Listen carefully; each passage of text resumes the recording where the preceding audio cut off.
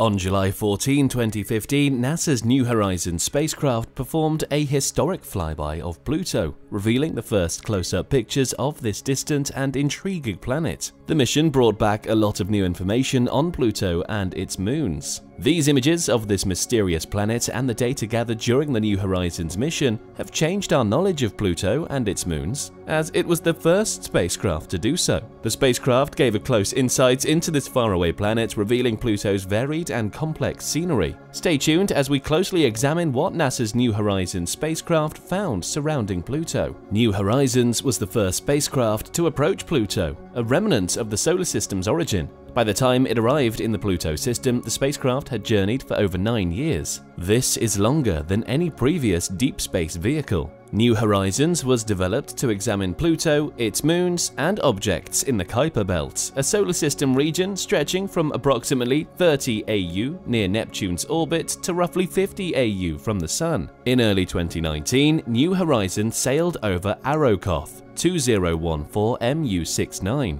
the most distant object ever investigated up close. Early photographs suggested a reddish, snowman-like structure, but a closer examination of images was obtained during the closest approach. New Horizons approached within 2,200 miles and showed exactly how unique the KBO's shape is. Arrokoth's unmodified form is around 22 miles long from end to end. It is approximately 12 miles wide by 6 miles thick. The more prominent lobe was discovered to be lenticular, which implies it's flattened and fashioned like two lenses stacked on each other. The smaller lobe is more circular and measures roughly 996 miles. This is precisely the first time we've seen anything like that anywhere in the solar system, said Dr. Alan Stern of the Southwest Research Institute in Boulder, Colorado. It sends the planetary science community back to the drawing board to figure out how the planetesimals, the planet's building components, develop. The New Horizons mission was the first in NASA's New Frontiers program, a medium-class, competitively chosen series of tasks commanded by principal investigators. To achieve its course, the spacecraft's design was based on the Contour and Timed spacecraft, both created by Johns Hopkins University's Applied Physics Laboratory. In addition to its scientific equipment, New Horizons has a cylindrical radioisotope thermoelectric generator, a spare from the Cassini project, that generated around 250 watts of electricity during launch, decaying to 200 watts by the time of the Pluto encounter. New Horizons data showed that Pluto and its satellites were significantly more complicated than previously thought. Scientists were especially shocked by the level of ongoing activity on Pluto's surface. Scientists were obliged to substantially rethink prior simulations of the system due to the air haze and lower than expected atmospheric escape rate. According to New Horizons, Pluto has a highly complex atmosphere. The atmosphere is mostly nitrogen gas, with trace quantities of methane and carbon dioxide. The satellite identified haze layers in the atmosphere up to 120 miles above the Earth. These discoveries imply Pluto's atmosphere is more dynamic and energetic than previously assumed. Pluto, in reality, exhibits evidence of considerable fluctuations in atmospheric pressure and may have formerly possessed flowing or standing liquid, volatiles on its surface. Nowadays, there are suggestions that Pluto may contain an interior water-ice ocean. New Horizons spotted Pluto's 4 satellites, Nix, Hydra, Kerberos, Styx, and Pluto, and Charon. The Charon flyby occurred at around 17,900 miles. The download of the whole collection of data obtained during the encounter with Pluto and Charon, around 6.25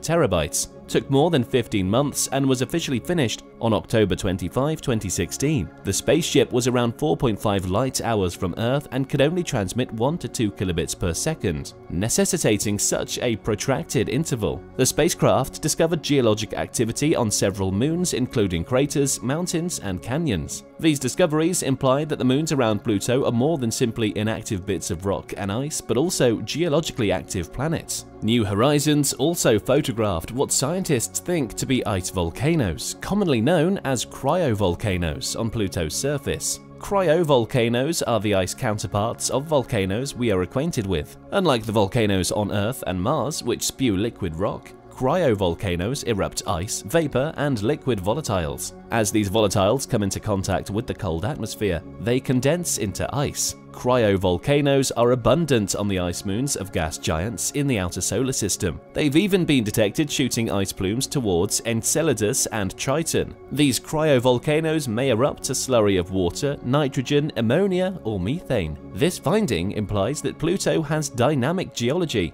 and may contain an underground ocean of liquid water capable of supporting life. What might be the source of these hummocks and cryovolcanoes? A massive object slammed Pluto early in its history, forming Pluto's moon, Charon. When two celestial bodies collide, the resulting tidal heating has the potential to trigger volcanism. The heat from this impact, on the other hand, should have faded out long ago. Still, the volcanic activity is considerably more recent, 1 to 2 billion years old. Given the information they gathered, the researchers also proposed that Wright Mons and Picard moons are not a single cryovolcano but rather a series of combined eruption sites. Moreover, these volcanoes show that Pluto is not as wholly frozen as previously assumed, but has maintained some heat that drives the cryovolcanoes. This also indicates the possibility of a liquid ocean under Pluto's surface. However, this remains unclear. We may know where the excess heat originates from. The New Horizons spacecraft observed a varied topography on Pluto,